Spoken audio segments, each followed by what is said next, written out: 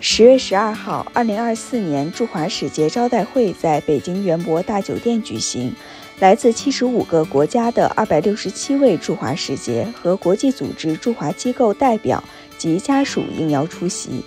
外国驻华使团长喀麦隆驻华大使马丁·姆巴纳在招待会上发言表示，北京经济持续回升向好，作为国际之都的作用进一步增强。I always feel at home in Beijing, where I've been living for the last 16 years. I'm sure that my colleagues feel the same. In 2023, that means last year, Beijing witnessed favorable economic rebound, robust social welfare provisions, and solid advancement in high-quality development. Beijing's role as the national and international capital has been reinforced with the construction of the fourth embassy area.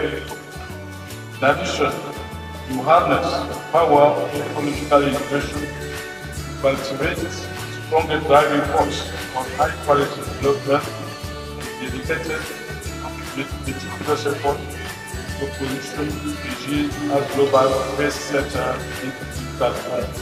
招待会后，驻华使节观赏了北京园博园京彩灯会，这是北京历年来规模最大的灯会。灯会共有节日欢歌、京彩大道、锦绣河山、京潮流彩等9大主题展区，展出了200余组彩灯。驻华使节赞叹不已，纷纷举起手机拍照留念。I think that the flowers in the beginning are the most beautiful one, and then the dragon at the gate. Because they all are so beautiful. I think that I have taken tens of pictures. Of course I take it home.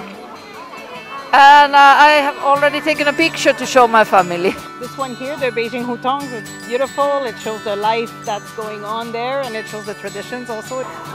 I think I like the one with the peony flowers, and it represents China's prosperity and beauty.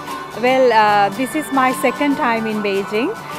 My very first posting in 2007 was also in Beijing, and I absolutely loved Beijing at that time.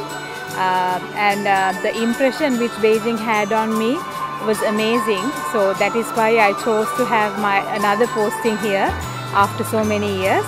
And I can see the development Beijing has undergone over the years. Although Beijing has a very high development rate, it manages to preserve the culture and also to share that culture with the foreign countries and through diplomatic missions and with diplomats.